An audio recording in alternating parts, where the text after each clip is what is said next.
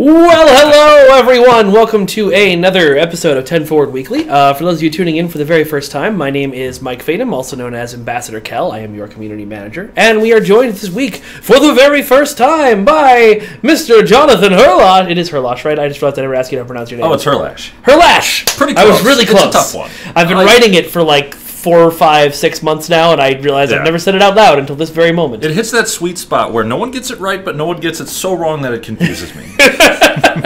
Yeah, it's that one A, man. It's so different in so many different languages. You know, that's actually the Americanized version. I'm told several generations back it was like Hairlock, and they're like, we should change it to fit in, and then they missed. But it's still close. I like it. It's close. You know, just right there. Well, welcome to the stream. Thank you very much for joining us. So tell us a little bit. You're new to the STO team, and by new we mean you've been here for... Oh, God. How long has it been? 6 or 7 months. Something like that. The mysterious voice off camera you hear is Jeremy, who is here to help us with chat questions, but certainly not here to appear on stream. So everybody say hi, Jeremy, who is unintentionally flicking us off right now. You were scratching your nose with the middle finger. I was wondering if it was intentional at first. All right, anyway. So, sorry, you've been here about 6 months, you said? Sounds like. All right, cool. What was your background before you got to STO? Let's see. I've been in the games industry for... God, almost 8 years now. Nice. Few different places. First job was a little PvP MMO startup.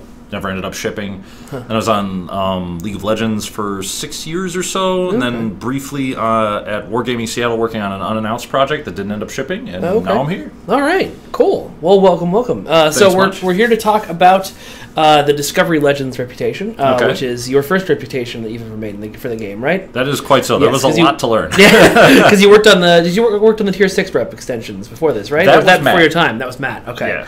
That was before your time. All right. So yeah, this is your first time doing anything with a reputation, throwing you in the deep end with both feet. That's great. Yeah.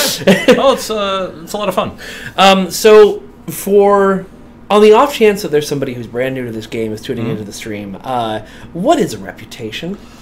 Ooh. So a reputation is sort of it's a grouping of rewards that you get for working within a sort of a story theme. You're in the fluff working for an organization to either improve their standing, or you're standing with them, improve their position in the galaxy, dealing with threats that they're either organized around confronting or things they're concerned with. In this case, it's a bit of a look back at this discovery period in the history of the galaxy that was so pivotal to shaping the world that we know today, and understanding the people who have sort of, like in the case of Jula, like just sort of showed up and come back into the spotlight.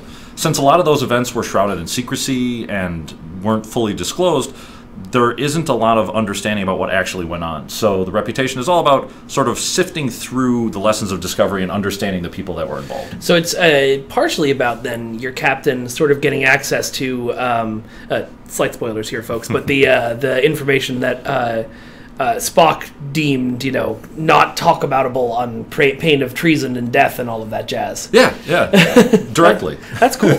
So what goes into creating a new reputation for the game? Oh, What's the process like? Well, first we come up with a sort of a theme, guiding light. In this case, it was, we wanted to do something that matched the show, but the show was set several hundred years before, so we had to first confront that problem. And then it's sort of building up some central themes. In this case, it's mechanical themes, tanking for the space set, critical hits for the alternate space set, and then melee combat for the ground set, which turned out to be prophetic because as Season 2 aired, Burnham repeatedly got involved in hand-to-hand melee combat. So many fistfights. Very gratifying. It's almost like they said, hey, we've got Michelle Yeoh on the show. Maybe we should have her fight somebody a couple of thousand times. I remember watching the first season and seeing some of the fights that she got into and thinking, choreographers aren't cheap. That looked very detailed. I bet they're going to do more of that. Also, I feel like if you've got Michelle Yeoh, she's just like... Because I worked on a martial arts film at one point that was... had a Power Ranger on it, and the two of them, the way they choreographed a fight was not thinking about it in advance. They would get on set, turn on the cameras, and be like, okay, I'm going to kick you twice in the face, and then I'm going to do a backflip, and then you're going to punch me. Okay, great. Ready, 3, 2, 1, go. And they do that segment and be like, oh, okay, that's how much you needed to work on that? Great. Nice. I imagine that gives... Power Ranger. What? Chat needs to know which Power Ranger. Oh, chat needs to know which Power Ranger. It was Johnny Young Bosch, who was the second Black Ranger, and also the voice of Vash the Stampede, if you're into anime at all. All right. Yeah, he also has a band called iShine. You should check it out. But anyway, yeah, so Star Trek. So mechanics, themes, tanking, crit, melee combat, and then like the sort of lore theme. And in this case, we decided to go with something based more on the characters than based on like a section of technology. It's a bit of a departure. We're probably just going to leave it within that reputation, but we think it fits well because the show is so character driven. Like so many strong personalities on the show. It was that, or like Mycelium was something we thought about, but it's not going to have a heavy presence in the universe in like our current world, current timeline. It's not something you can easily bring to ground combat, so it's a little bit forked there. So we ended up deciding to go with the personalities instead. So talking about the mechanics a bit, what was the reason behind, say, like focusing on tanking and critical hits? Was it we feel like there's a hole in the meta that we need to fill here? Was there just we think this stuff is cool? Tanking was the one that had the best confluence of everything. It wasn't just that we felt that tanks could use a little bit of love in the current meta. It was also that when you're fairly new to the game and you're just reaching the upper end, there's this cliff, usually shaped like a D'Deridex, where you get in there and just get domed by torpedoes and die suddenly. Yeah. Or wander into some warp core breaches and die suddenly. So having something that's fairly a new piece of content that comes out and draws a lot of attention, hopefully guiding people into a little bit tankier of a path so that they can survive some of these things, and then containing a few little specific, like there's literal torpedo damage resistance in this set to help people survive some of those moments. For while example, at the same time, Zenkethy torpedoes during gravity kills. Oh God! Don't remind me. It's fine. Just get the molecules, guys. Anyway, sorry, you were saying. What about the critical hit focus? That was one where I felt there was not necessarily a hole in the meta because there's no shortage of builds that have a fair amount of critical hits, but there was an opportunity to hook into something that was already popular and drive a little bit of gratification on it, attaching like cool specific outputs. Like one of the traits cleanses a debuff when you score a critical hit. The set gives you a little stacking bonus when you score a crit. Just sort of like tying it together. Because most of the crit hit builds that I saw used it as a means of amplifying damage that was already there rather than accepting crit as sort of its own thing. So trying to like build it up a little bit. And then melee ground combat we saw as an opportunity to take a pass at a system that's historically struggled a little bit. There's a lot of like ear flicks to using it, toe traps on the ground that interrupt your movement, enemies that will not stop backing out of combat when you're trying to get to them.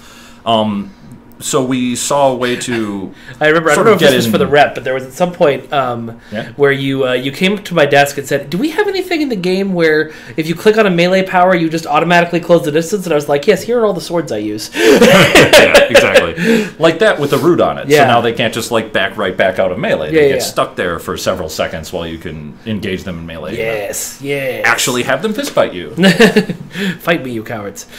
So you're designing the Discovery Legends rep. To sort of tie it in with the different characters. Was the process that you picked you started with the characters and picked what powers might go with them, or did you have kind of the power set up already and then said, okay, this sort of fits with Tilly or this sort of fits with Saru? It was driven more by wherever the best inspiration was, which typically came from the characters, but not always. So with Crit, we started, okay, we want to do something with Crit. Where do we put it? Oh, Lorca. Space Crit. Like, who else? He was all about choosing the exact right moment to do something very decisive. It worked very nicely. For ground combat, we started with like this idea of, well, there might be a way to build a set that avoids some of the problems that ground combat has. And then Burnham, that was sort of a separate inspiration where there was the ground combat inspiration, and then there was, well, what do we want to do with Burnham? And it turns out that most of her moments, especially in the first season, came on the ground rather than necessarily on the bridge of the Discovery. So those two just kind of like naturally came together, and then as the season came on and it became clear that she was very proficient with her fists, that worked out. It was also the costume that we knew we wanted to use. Yes, we knew we wanted that awesome space armor Eva suit that she uses, like even from the very first episode, that thing looks fantastic. Yeah, so. It's really, really cool. Well, speaking of which, do we want to hop into game real quick and take a look at some of this stuff? All right. Oh, you know what I forgot? Before we do any of that, I forgot to look at fan art for this week. I don't want to forget that. I've been forgetting it for like 3 weeks. Would you like to look at some fan art? Yes, I would. Excellent. We get submissions from people every week, and they're always pretty exciting. Nice. All right, so first up, DrexCon sends us this excellent close-up of, I don't know if it's the crossfield or the mirror crossfield. It's definitely one of the two. If you look very carefully right there, you can see the bridge through that little porthole that Donnie made. It's nice. Very cool. He also sent us this shot of one of my favorite spots in the game, where you just have a bird of prey hanging out in the sky overhead. Always the best, because it's the best ship in Star Trek. It's a lot of looming. That's some quality looming. Yes, some definite good looming right there. I don't know what map this is, and I need to know. So, chat, tell me what map this is, and then very pretty. I'm gonna take lots of pictures there, like forever. Like you're gonna see a lot of screenshots there from now on. Mysterious voice. Chat. My visuals are delayed. Right. And blue one? It is the purple and blue one. Yes. I'm sorry, I don't know what that That's okay. Lots of people are saying that's a good question. So no one knows yet. All right, well, someone will tell me, and then Jeremy will tell me what somebody said. We're trying this new thing where someone sits in a corner and tells me what chat is saying, rather than me having to look at chat. We'll see how it works. Right. Alistair Morden sent in this shot of a bunch of different versions of the Constitution, at least 2 that I see, flying out into space. It's pretty cool. Jordan Colley made, what's his name? Oh, God. Johnny Bravo. Johnny Bravo in-game, yep. Sent us a bunch of pics, but this was my favorite. Somebody's saying New Kittimer, and that might be correct. New Kittimer? Okay. Maybe New Kittimer in the future. Yeah. Mira Rangout says, oh, hi, mysterious voice. I wanted to know. The peaceful version. Where, yeah, that makes sense. Yes. All right, Stu1701 sent us this cool shot of... So they described it as the mirror crossfield, but with the prime crossfield skin, but with the open back port of the mirror crossfield. So hanging out at Starbase 1. All right. Looking super dope. Shane Hoover sent us this awesome shot of... I like the color comp on this isn't that cool? Yeah, blue and orange. Coming soon to a theater near you. Right? In a world where there are only 2 colors. On every summer movie poster. Sir Boulevard sent us this awesome ship of awesome shot of 2 of our most popular recent ships. The Baran and the... Oh my gosh, my brain just shut down. That's good. I'm a community manager who can't remember any of the ship we just put on sale like 3 months ago. Opposite the Baran? Yeah, opposite the Baran. The Kosh? No. The one that was... Gagarin? Gagarin, yeah, thank you. That's it. Gagarin, not the Gargarin, as Mike often said in the past. Yeah, I feel like there's a Baran joke in there, but I can't quite... We'd have to lip sync it. Was that Duran? Yeah, that was Duran. Or was that Duran? I don't know. Anyway. I don't know things about Duran other than the name. And Garth sent us this awesome ship of a crossfield or mirror crossfield hanging out in, fluidic space. Oh, yeah. I was going to say the Badlands, but that's wrong. I mean, they are pretty bad lands. It's true. And this is the Captain's Table solar system, which we've been having some talks about recently. Nice. Yeah, there's some stuff. Why? Right. Well, kind of. I went there the other day because I've been hearing, these talks for years about like this thing exists, but no one would use it. And I'm like, well, why doesn't anybody use it? And I finally walked around the Captain's Table to see what all was there, and there's nothing there. We got to add some stuff. We got to add a ton of stuff. Luckily, Andre was on board with that, so we'll see what happens. All right. Brett Klein sent us this awesome ship of the Cardenas class, I think, flying through hyperspace. Might also be at the Captain's Table. And also, of course, now you're new to the stream, so I have to introduce you to Daddy Klingon. I see. He was dubbed that by Rose. I was just calling him Hot Klingon before that. Fair enough. Here he is in the TOS era, lounging in a chair. Because they don't know. Commandingly lounging. Well, and also, in that century, they wouldn't know he was a Klingon. They'd just be like, look at this weird alien. Makes sense. Yeah. We don't talk about it. It is a Klingon thing. We do not discuss it. Caesar1705 sent us this awesome shot of, I think it's the Nimitz? Might not be the Nimitz. No, the Nimitz is a little tiny one. I forgot what this one's called. It's one of the new Discovery ships. It's pretty. It looks cool. It's like a Miranda. Nice. And this shot of the... I actually don't know where this is. Someone can tell me, but it's a giant glowing neon sign that says Shangdu, which is the name of a city in China. Nice. Yeah, I mean, the station looks like Drozana. I think it might be Drozana. Nimbus, people are saying. It's Nimbus 3. Nimbus. Yeah, that's from the Nimbus arc. And apparently that's the Europa. Of course. The color palette's making me think Drozana. It's got that, metallic-y, orangey, yellowy. Mark Poolman, continuing the awesome screenshots of the Baran. This is the USS Ashigata. He did ask me in his email how we were coming along with the idea of having a screenshot artist on the stream, or a couple of them, to talk about making good screenshots in Star Trek. You're right. I did talk about that and then never did anything with it, so I'll reach out to a few people soon. Speaking of people I'd probably reach out to, hey, here's a shot from Morishita, who just does the coolest things. That looks great. I believe this is the Kelvin Constitution. It might be the original. And I don't know what ship is exploding slowly in the background, but that is such a great shot. She does the coolest things. And then here is the Malachowski. Hey, I knew that one.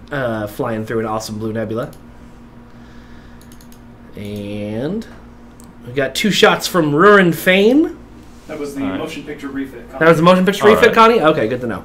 The Crossfield, passing through a lovely planetary ring there. I got a brief vibe of nostalgia from that. There's an old Super Nintendo game that had a level that looks a lot like that. Like this one? Yeah, that's all. Metal Combat Falcon's Revenge. Metal Combat Falcon's Revenge. I am an old man. That is the most Japanese name for a game that I've ever heard. Very Japanese game, and it is very fun. Yeah. Oh, I wish they were random. And here's another one from Rurin Fane. This of the, I believe, the Cardenas? This is the Cardenas. Powering towards us at full speed. And then finally, 2 shots from Duncan Idaho, who wanted to let us know that it could also be pronounced Operation Reaper Pasta. All right. And we're going to be having some trouble collecting the elite marks for the Discovery reputation, because Lieutenant Tardigrade keeps stealing them and eating them all. All right, now let's look at stuff in game. Seasoning. It does. They can't digest the noodles. Tasty. They need something. I have a new trait slot. All right, so let's start by taking a look at this armor. So this was, is this the one from the screen, Jeremy, or is this the one we made to go with it? Sorry, I'm delayed. Well, you put it on the character, so I assumed you would know. Yeah, this is the armor. Yeah. I said, is this the one from the show, or the one we made to match the one from the show? And you said, oh, this is the armor. Sorry. Yeah. You see how that's unhelpful. The ground one has extra plates and stuff on it. Yeah. The space one is the one, since we saw it in space on the show. But it's essentially the one from the show with extra pieces on. Yeah. So with the costume unlock, you can remove the extra pieces and look just like the show. Yeah. Thanks, Magic Voice. There you go. All right, so we could do that, and we probably will. This is the new armor for the rep. This is what you unlock for getting high in tier 5 in this one to get it. Yep, and all 3 pieces. And all 3 pieces of the set will unlock it. That's pretty cool. It, as I can show you right now. Now, if I remember correctly, this guy is available in other pieces in uniform, but if you want to put it all together, you have to go into a separate slot for Burnham. I haven't played around with it enough to know for certain. Okay, I remember seeing that in an email. Let's find out. I actually just got it hooked up today. So. Okay, so there may be issues. Yeah. And this is a part of the game that I do not understand very well. There's a lot going on. Yes, this is the domain of Ian. The let's see. One of the character faces artist. of the true end game. Space Barbie. There are many aspects. So you are modifying your primary slot. You can't use armor in that slot. Copy that. Thank you, chat.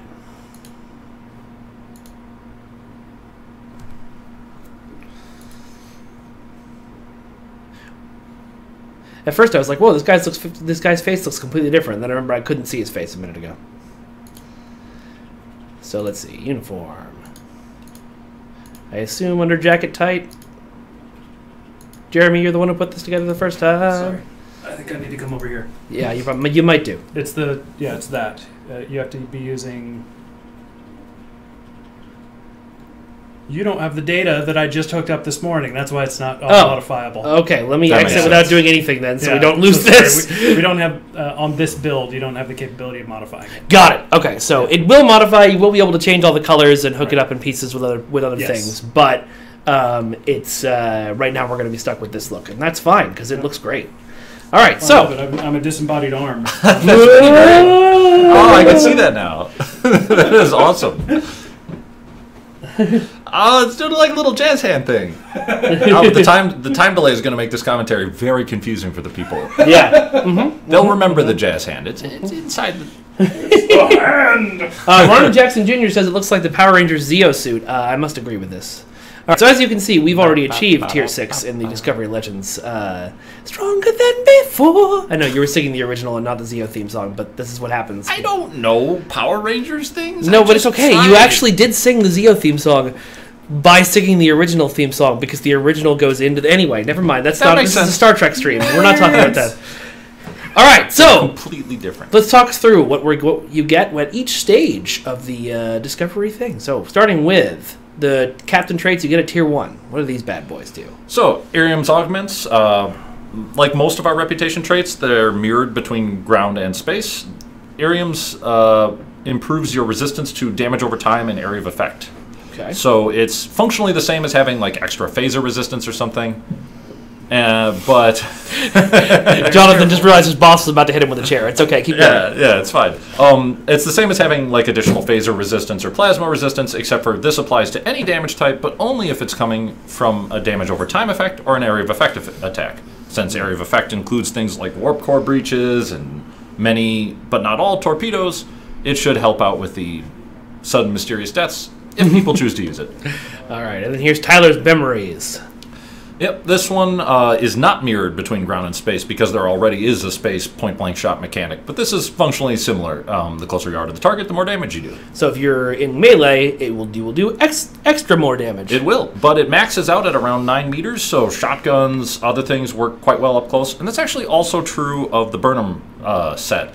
If you don't choose to use the melee weapon on the Burnham set, it still works quite well with shotguns. Okay. Cool. This is also very thematic because in the show, the people that were closest to Tyler were the ones he hurt the most. Also true of Burnham, if you think about it. Really true of just about everybody on the show, especially in season 1. Captain Pike didn't do that. That's about Feelings. it. Whoa, whoa, whoa, feelings. I don't know that song. All right, Irium's efficiency. Space version.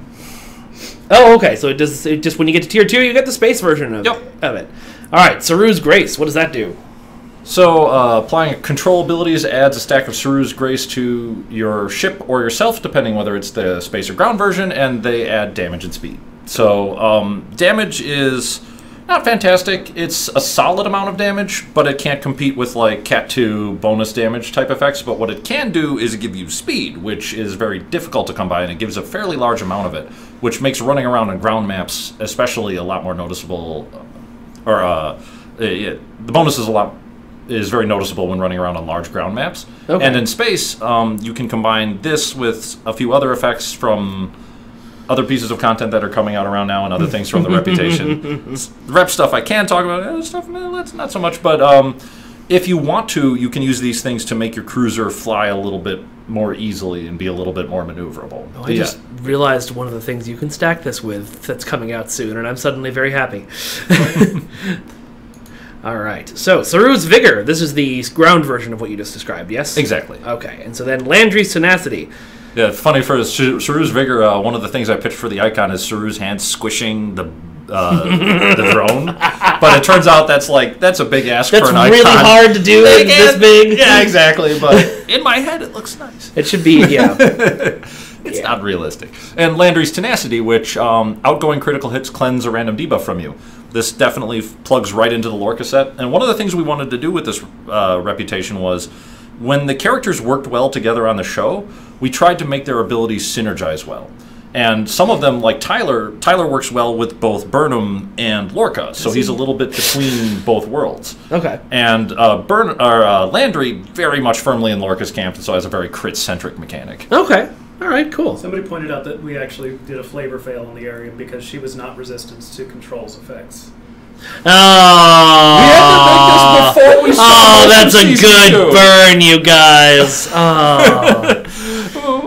We had like 2 episodes from season 2 to work with. Yeah, no, that's probably worth clarifying. Is like how far away. That's what I'm trying to do. Designed. Yeah. This is like up through season 1 and like the first 2 episodes of season 2 or something. Yeah, which is why you won't see any of the stuff. Same thing with anything else we might be announcing this week. Exactly. Will contain some stuff from season 2, but not everything you might want to see from season 2 because we hadn't seen it yet. Yeah. So, and we didn't forget that stuff's there. We know about it. We'll get to it. There's a few things that are there was a lot of requests for that big old beam rifle that what's his name used that we hadn't seen yet when we designed certain things that we're announcing this week. Leland. Exactly. Leland, thank you. Why am I so bad with names today? All right, Tyler's duality. You didn't have half of his face be Klingon? Was that because of spoilers?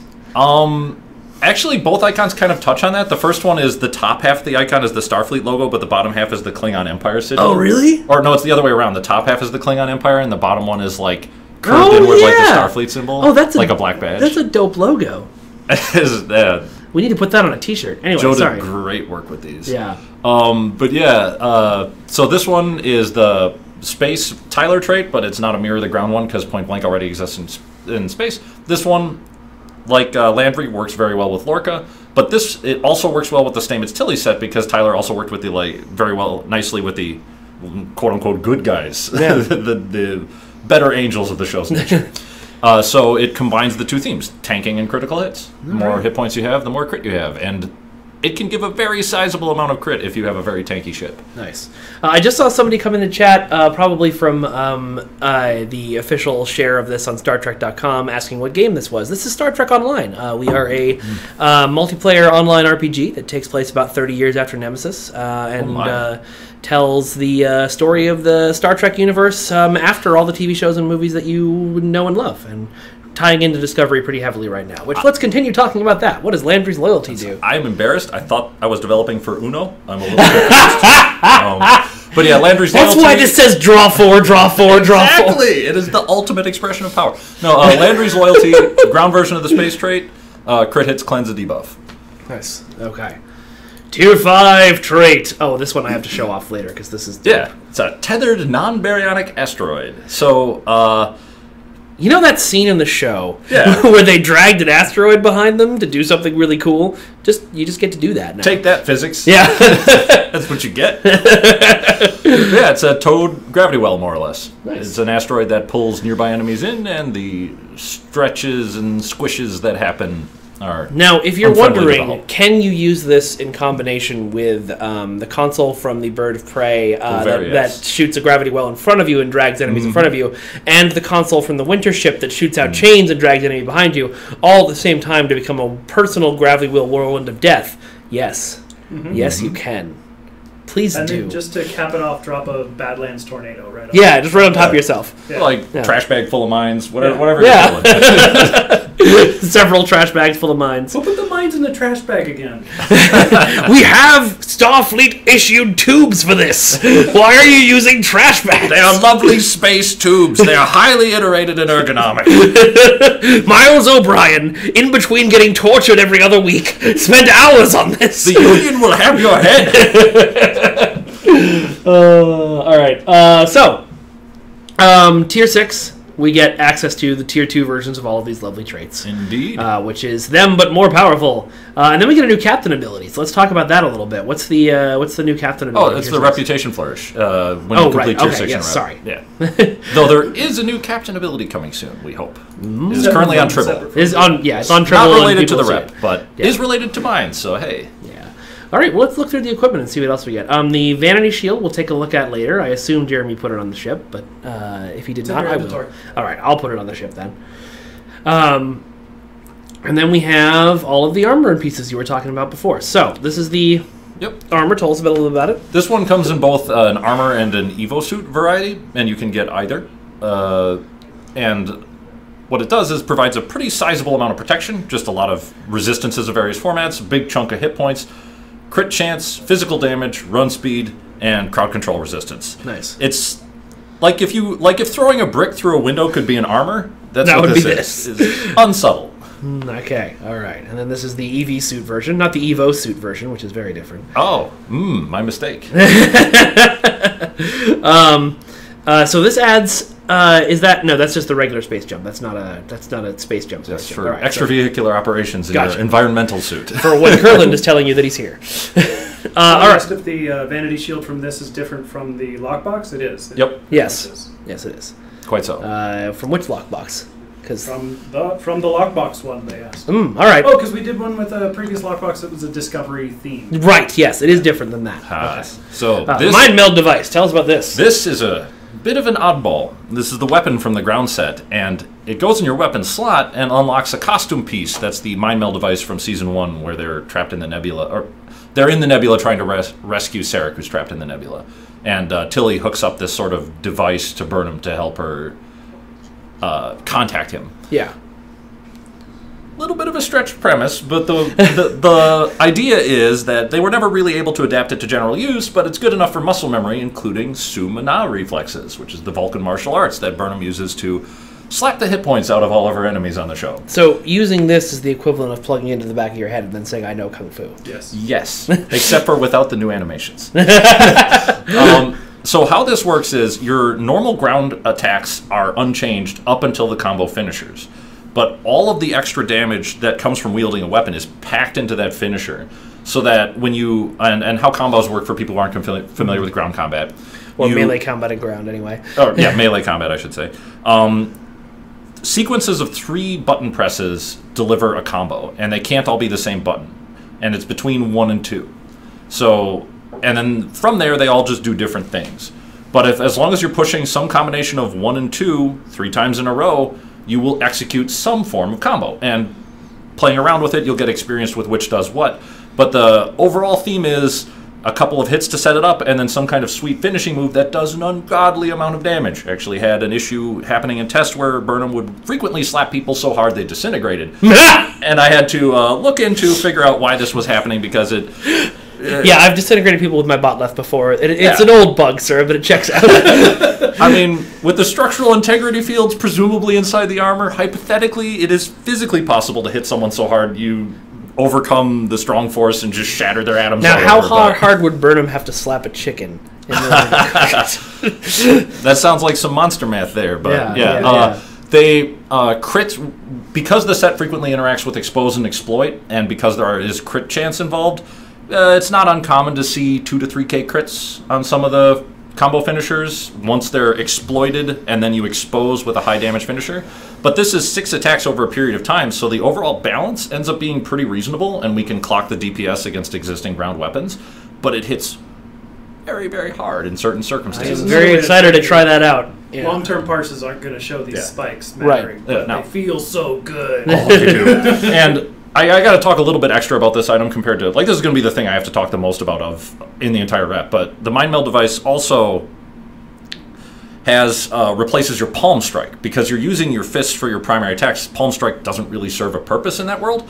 So we've replaced palm strike with an ability called engage, where Burnham charges, or you or whoever charges. I'm just used to thinking. Burnham is not confirmed, by the way. I just saw that in chat. He's just he's in that headspace. Yeah, you're not Burnham, unfortunately, but more fortunate. The depends on your point of view. Is fulfilling that. Yes, exactly. Yeah. But you charge at an enemy and close the gap very quickly, which solves one of the ear flicks of melee combat, being that you have to constantly be running around.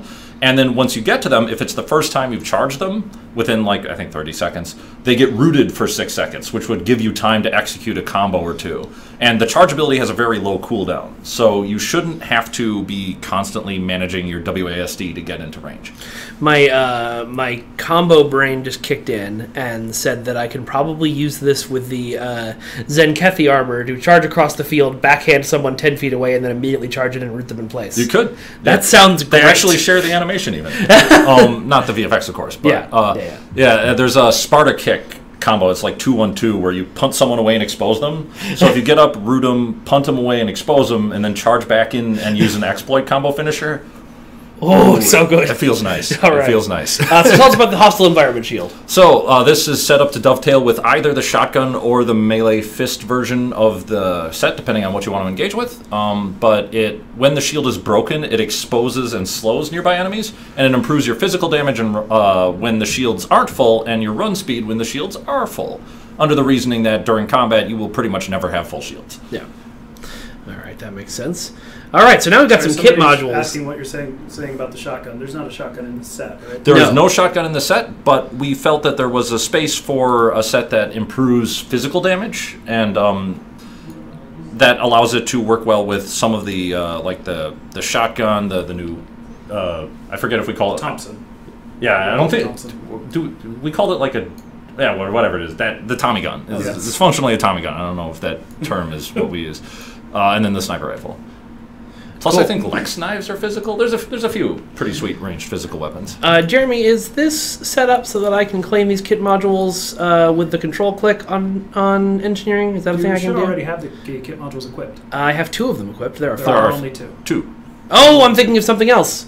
There are only 2. You're very right. Yes. We are not releasing any others that we have so far announced. Definitely Exactly. not. There's nothing else There's with kit no- modules in it that I've spent 3 days taking screenshots for coming anytime soon. No big old heap of kit modules in this All reputation. right. Well, let's talk about the kit modules by showing them off because we've done a lot of talking. But let me just make sure there isn't anything else in here.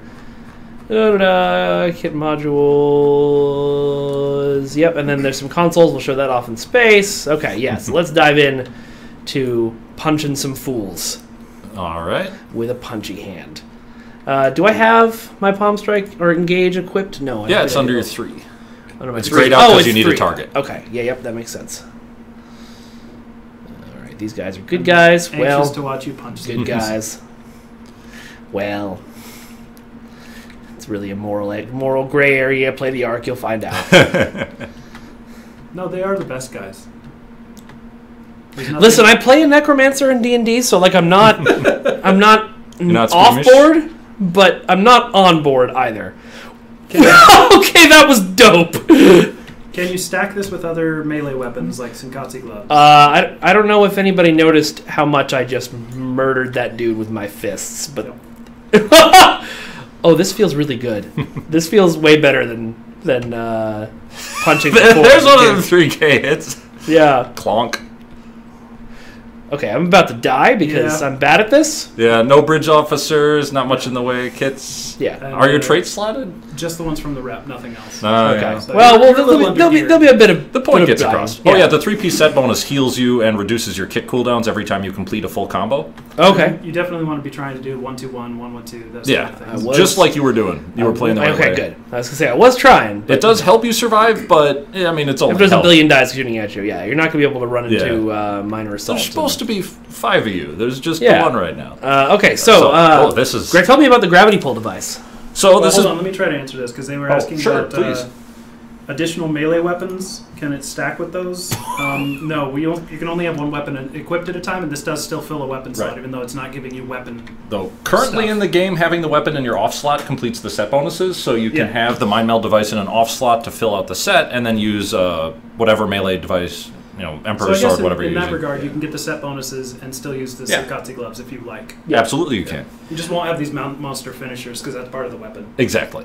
Wanted War 7654 says he thinks melee combat needs combos without tech. Combos are in every melee combat you do in the game. It's just that these ones are different and slightly better punching. For example, I knock people on their butts all the time with my Nakul Assassin Sword. Oh, I just remembered I didn't give you any skills. That's going to be a significant nerf to your ground. Ooh. Also, no specializations. I just gave you all the rep gear. That's it. You'll didn't be give me fine. any God skills. mode and go kick. Yeah, you're right. I'm in God mode. run in and Whoops. punch out all their blood. You can do it. I believe in you. Thanks, character I don't recognize. You got this. Oh, you got stopped by the rock. He backed away from my punching. Why would he do that? Yeah, the 3 button is very really useful. necessary. Yes. I'm used to 3 being my. That said, we're not done tweaking it, and there's a mad science experiment I intend to do as soon as I'm out of this meeting, actually, to try to solve that issue you just encountered. What is your mad science experiment? Nah, I don't want to go into details in Okay. case it, Fails miserably and we all Yeah, die. it's really more mad engineering. There's no mad control group. All to right. borrow Oh, a okay. joke All from right. Good. SMBC. All right. So let's talk about these kit modules this time. Okay. Now that I'm not dying. So the gravity pull device. This is based off of the same episode with the non-baryonic asteroid. Yep. You sort of swoop things into melee, and the farther they fly, the more damage they take. And if you dump them all at your feet, it makes it easy to circle kick them or whatever you're looking to do. Yeah.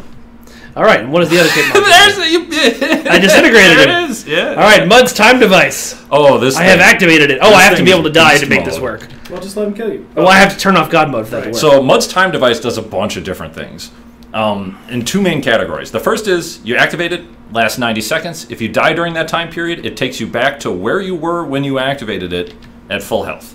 and you lose all aggro and everything. You will see very soon. Those, in this case, I think you activated in the middle of a crowd I of did, enemies, so I will definitely get killed. They'll get mad at you again, but it looks like they haven't noticed yet.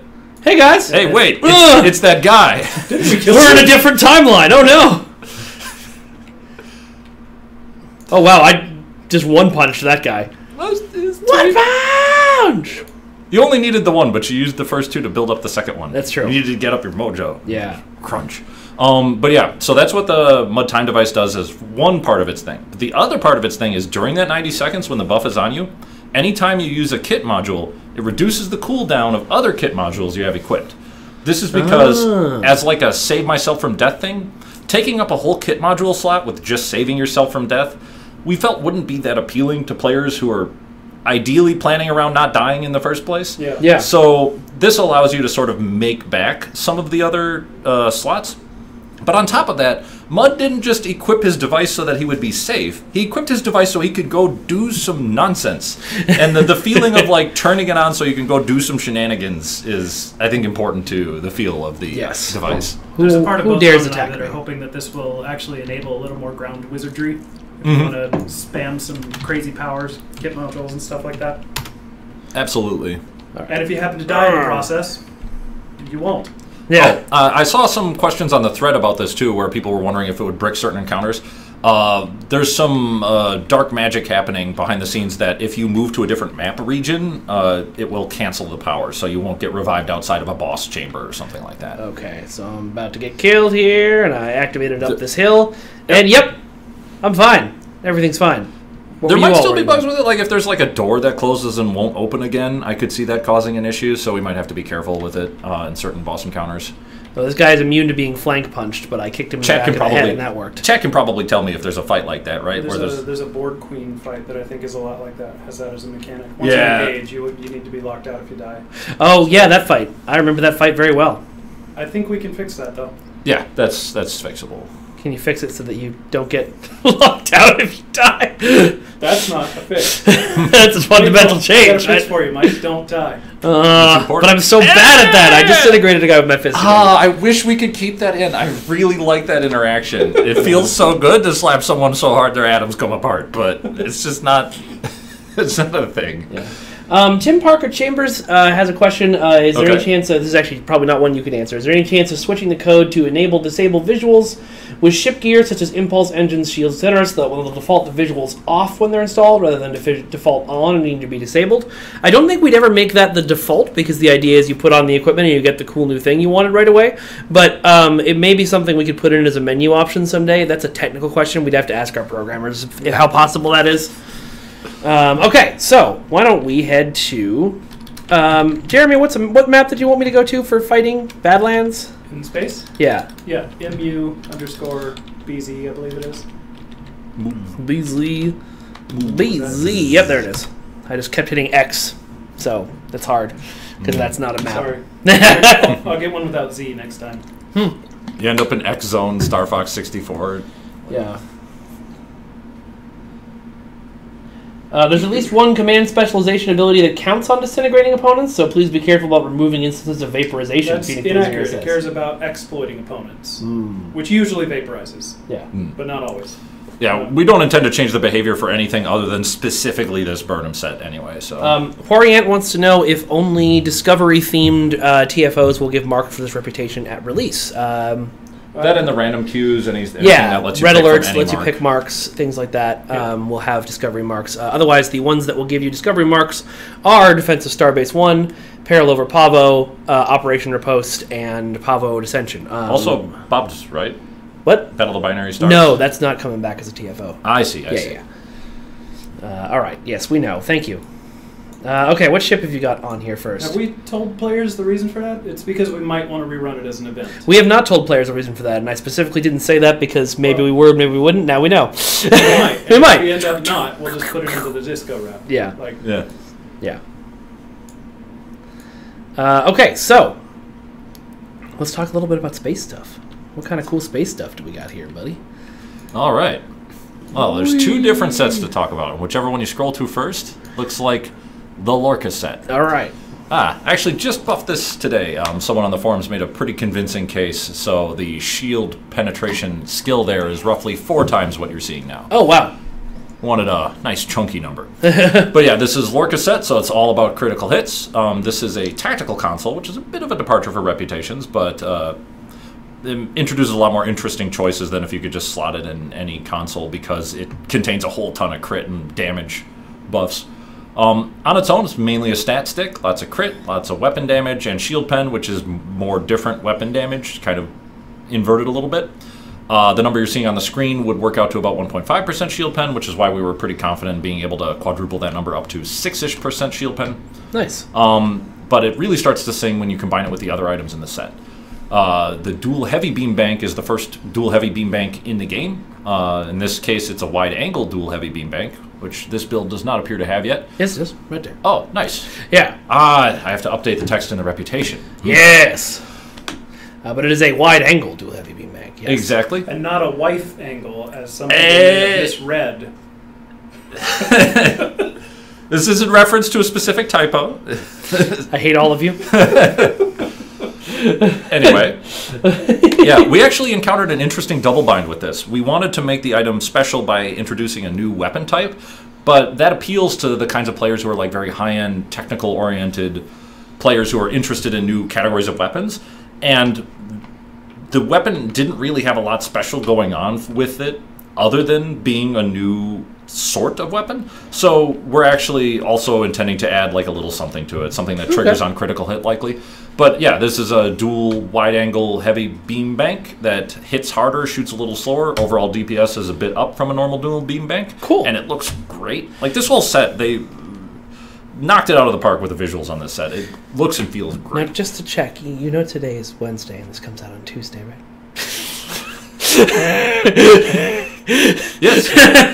But we're responding to feedback. It's true. The players couldn't give that before they knew about it. That's true. Also, Unless they had Mud's time device, but that hadn't shipped yet. So there you go. some of these it will take them some time to earn. So, they might So it's okay. not be able to get it.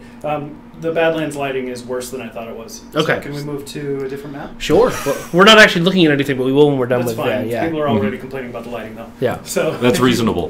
Where do you want to go? Map move to DYS contested, I believe it is, or AZ contested. Yep. Yeah, Badlands lighting ain't great.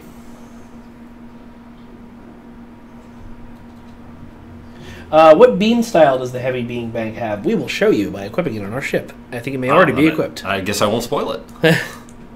Jeremy, did you equip it on the ship, or do I have to unlock it? Okay, good. Good job. Yeah, there's a It's phaser, the top leftmost weapon. Sweet. and then the alternate energy type is disruptor at tier 6. Yeah. And I put a normal dual beam next to it, so if you want to show them side by side to see how they're visually different. Okay. do that. Should I wait to talk about the last item, or can No, I go do ahead. the boiler? Go ahead. Okay, so the last thing is the dark matter laced quantum torpedo, Which is a really cool Also looking had a little piece of feedback implemented by the players, or suggested by the players. In the thread, someone pointed out that the wording of the lore part of the tooltip implied that Lorca had hand collected all of the dark matter pellets used in all of the torpedoes, which I found that was very funny to me. But first made it clear collected it by was- Lorca is now the We made it clear it was all by verbiage. his interns, not him himself. Yeah. Yeah. Interns, underlings, and disposables. But yeah, the dark matter quantum torpedo applies a stack of dark matter dissolution to its target when it hits, and if you crit hit them, it applies 2 stacks, and that deals physical damage over 20 seconds to its victim ship. And if the ship dies while the dot is on it, it disintegrates the same way Burnham did in the Magic to Make the Sanest Men Go Mad episode, which looks so good. Ooh, it looks good. All right, so here are the dual heavy beam banks firing. The phaser ones, I think. I assume. So you get nice purple Discovery style beams. Or maybe more bluish, actually, but... Do they get to hear the audio too, or just no, it's got a unfortunately. nice bassy thump to it. Well, let me try. If we get a terrible echo, let me know, guys. And it's going to be like a giant spam fest of, Them shooting these guys. Yeah. There goes the dark matter torpedo flying off into space. We're going to try and kill this thing with the dark matter torpedo. Hold on. Let's just... Yeah, it doesn't have to get the kill shot, it just has to die when the damage over time effect is on the ship. Firing it. I'm so used to flying my pilot ship that I was almost like trying to back Again, out. you're under here. I just got murdered. That looks like it is going to take it a while. That is going to take a while. I don't think I'm going to kill this. Yeah, kill target. Okay, let me fire a torpedo at it again first. Yeah. Oh, each time you apply the dot, it refreshes all the stacks of the dot. Okay. Did you put an anti-turn rate on this ship? No, but you have no skills. Yep. This is not, for those of you who are tuning in for the first time, this is not representative of Starship Combat and Star Trek Online. I will maybe bust out my zippy ship in a minute just to... let me see, selected... damage.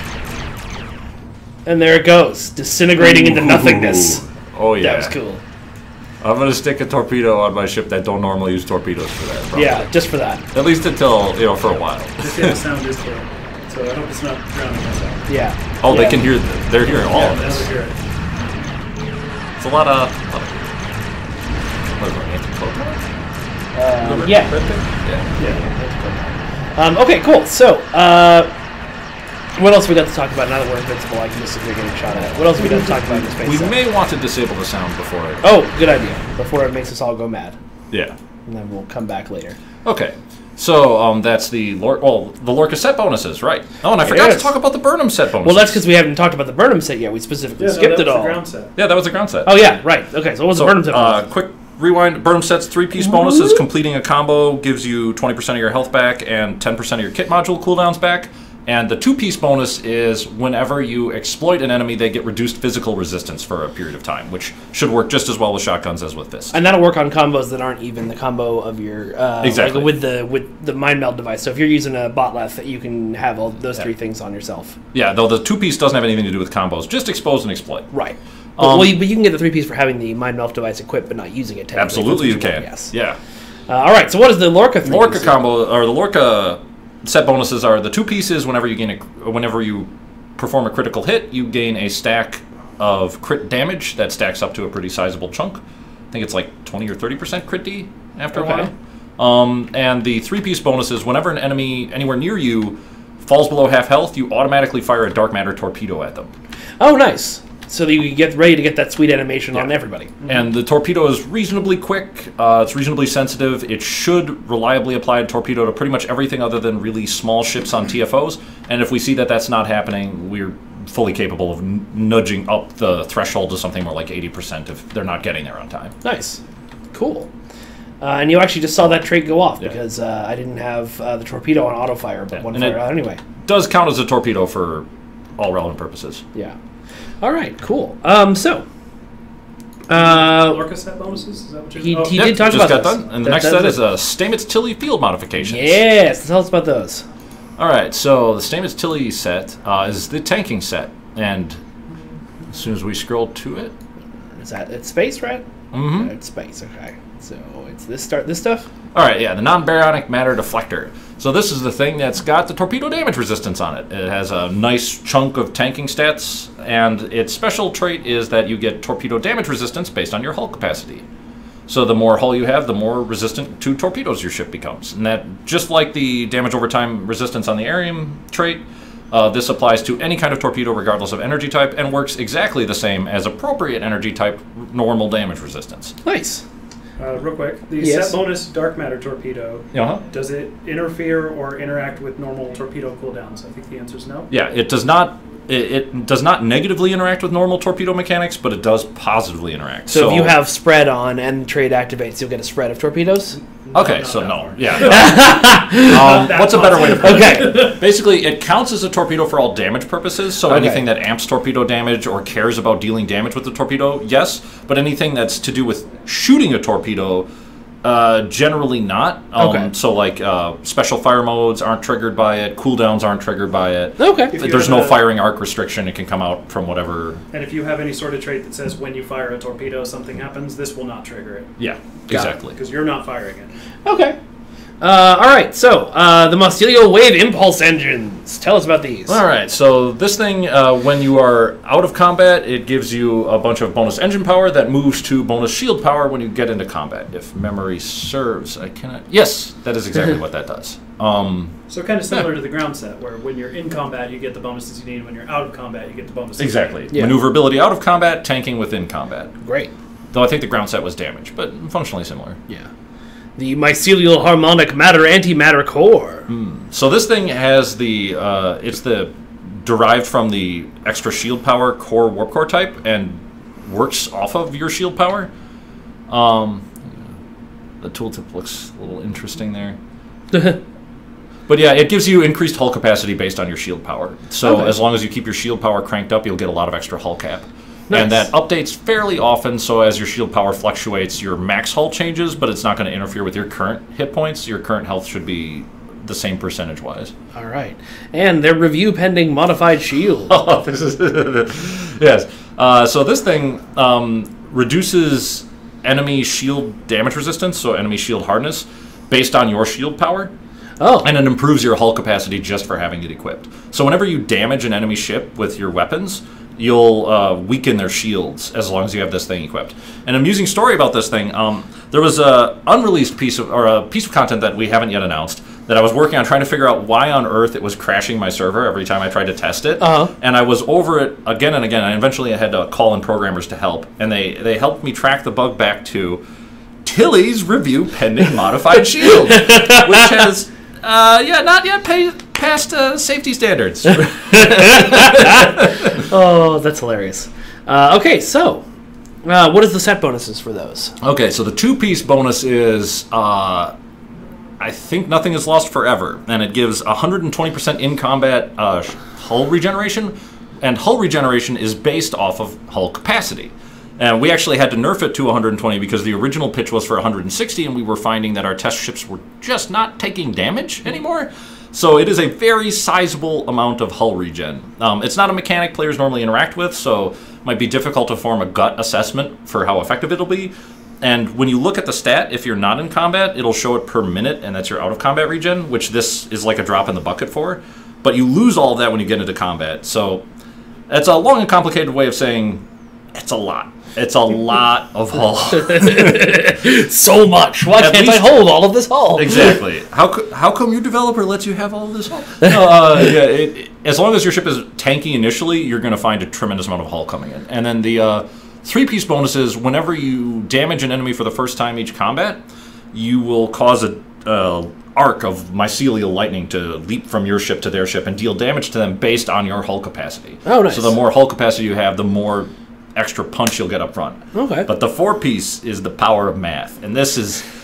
Ooh, do you have this equipped? I really want to show the people this. This is an active ability. Is it an active ability? I think I should have it equipped, right? While you're setting that up, a question from the chat. That's on your bar already. Will traits and other modifiers interact with the regen bonus? No, this bonus isn't modified by other bonuses. Yeah. Well, except in as much as hull capacity. Yes. Like, hull capacity would improve it. But, yeah, there's other regen bonuses would add together but not interact.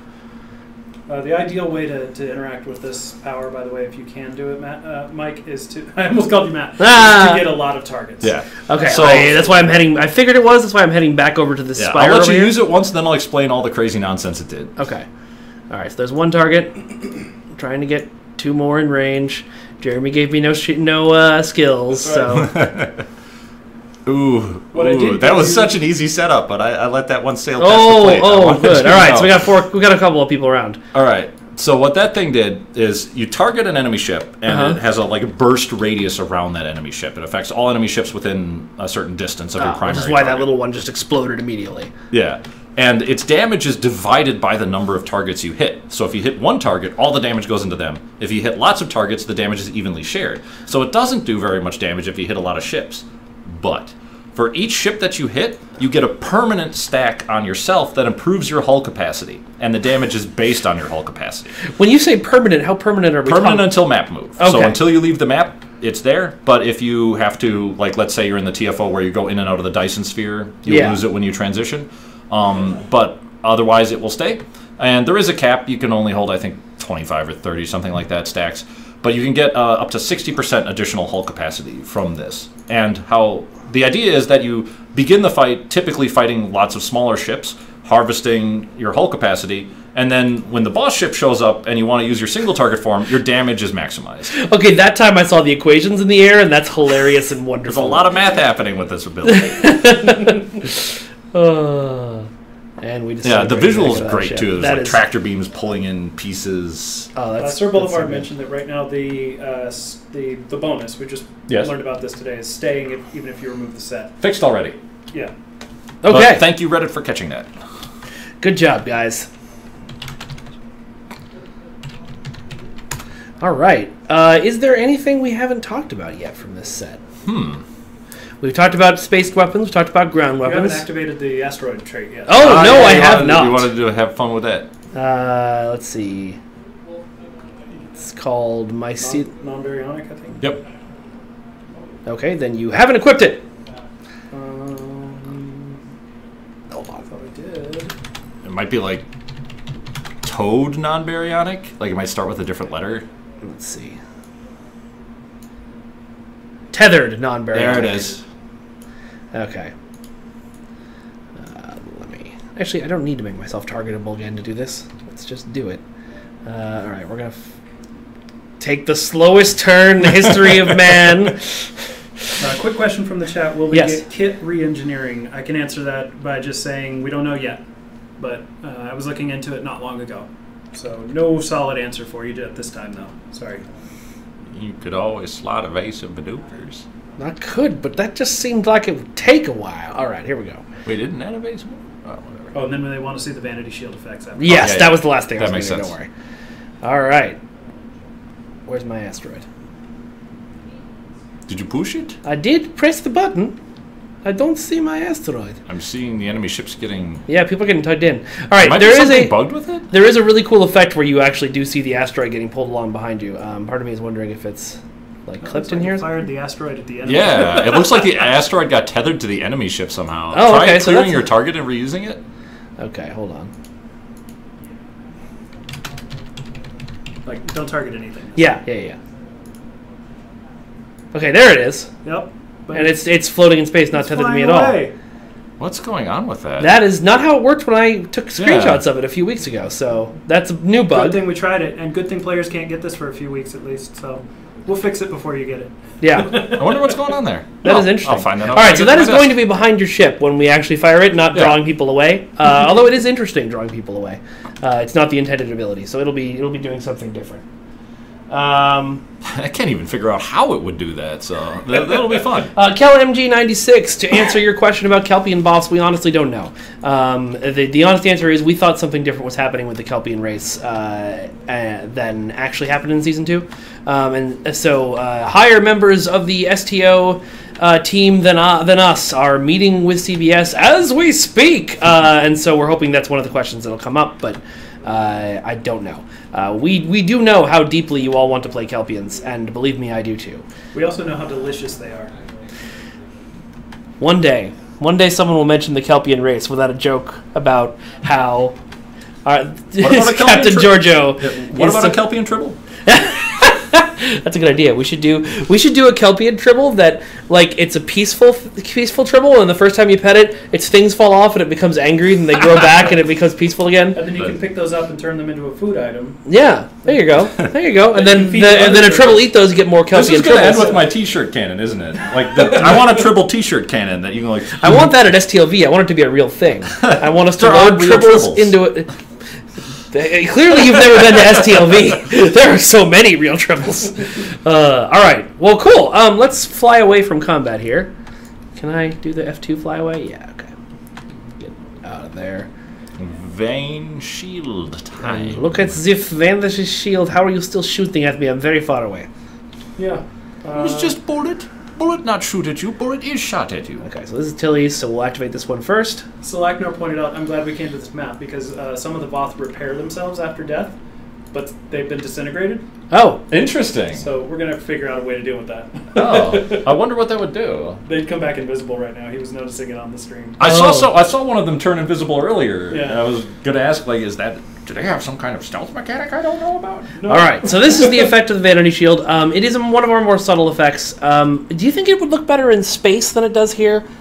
Possibly, 'cause it's really iridescent. Yeah, it's a very iridescent. I'm going to take you to one of my favorite maps if I can. FX. Is it more noticeable on non-discovery ships?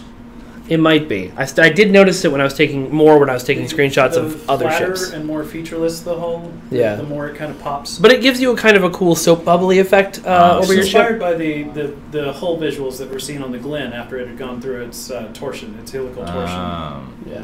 So it's lighting dependent as well. A little bit, yeah. Okay. Somebody wanted to know if we could share the rep crate contents. Oh, yeah. We should talk about those. I equipped some of them. We're actually pretty happy with those. Okay. So we've got basically a big panoply of different kinds of consoles split into two different types. PAX consoles and Bellum consoles, so like Peace and War. Okay. The Peace consoles have bonus to hull capacity in addition to their other effects, and the War consoles have a bonus to crit chance in addition to their other effects. Pretty simple, but combined and spread out through a bunch of different console types, that gives you the ability to slot for tanking in slots that can't normally provide tanking, or slot for damage in slots that normally can only indirectly provide damage. Before you move, Mike, I might have just turned off the visuals. No, I just turned them on. Oh, okay. Yeah. What is it? But yeah, KFR. and then there's a set of different types of consoles available. Oh, no, the other neat tweak on them is there are some that provide a bonus to all weapons of a certain type, like all torpedo damage or all beam damage. Historically, those consoles haven't been very competitive, but we crank the damage up on those a little bit relative to where they normally are. Someone asked about the mission hails that people are getting when they log into the game. We made a change recently to the mission journal so that you could access any story arc in the game, which is a good change, but unfortunately it's meant that you're getting a lot of auto hails. There is a setting in the menu where you can turn auto hailing off, so if that's really bugging you, go into the menu. I think I can show you where once we've loaded it up here, and just turn auto hailing off. But we are aware of it, and we are looking at finding a way to have the best of both worlds. Part 2.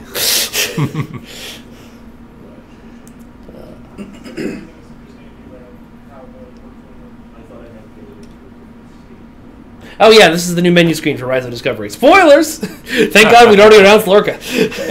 there was a couple of weeks where, well, not a couple of weeks, but there was like a week where Lorca was in game, but we couldn't. Oh, there we go. Yeah. Oh, there it is. There you go. Now you can see it. Nice. Yeah, I found it looks the best when you're looking at the shadow of a ship, but especially a white ship like this. What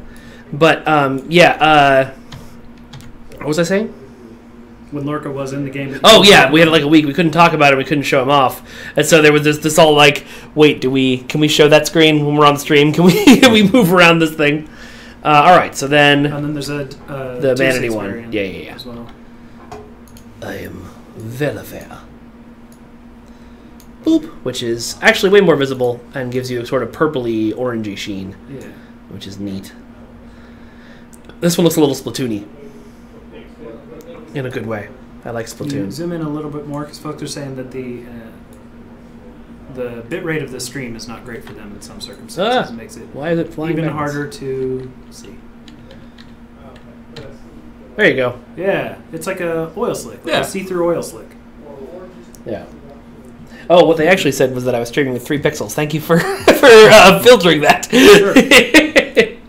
Sure. We can't all be as vocal as Chad. As, Our oil splits are oil splits. That's better than what I was going to do anyway. Yeah. Somebody said, "Well, oil be." That's great. All right, nice. Cool. Well, that is the Discovery Legends reputation. Thank you all very much for joining us. And John, thank you for joining us. And Jeremy's disembodied voice, thank you for joining us. Yeah. And arm. Oh, it's Cousin It. Thanks for having us. You've got a very slick setup here. I'm glad that cool. All right. Well, folks, thank you for joining us as well. We will see you next week when Rise of Discovery will be out, and we'll be doing some questions and answers about that, and maybe showing off some stuff that we're announcing maybe tomorrow. If they want to try this out as well, it's already on. Yeah, it's all on Tribble. If you don't know how to get to our Tribble test server, there's a tweet and a Facebook post from our official account from yesterday that you can go through and find either yesterday or Monday. But there's also instructions on the support website that you can just go to, and that'll tell you how to transfer a character to Tribble and how to access the server and all that jazz. Other than that, thanks, John, and I'll see you guys next week. Yeah.